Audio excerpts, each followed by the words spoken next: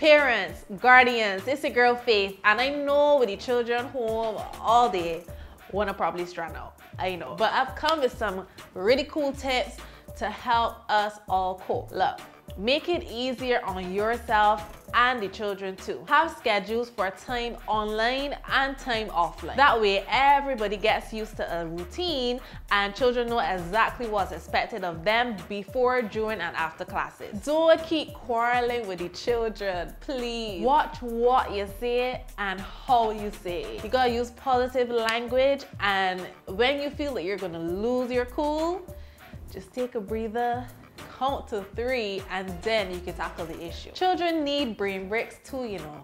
Encourage them to do something fun every day. In fact, you should probably join with them too. Listen to your children. It's rough for them too, you know. So let them know that you care about how they feel, and remember that COVID is just as novel to them as it is for you. So give these things a try. Trust me. Let me know how they work. It's possible to share in the same space and still remain safe. Once we work together, we could definitely see this through. We got this.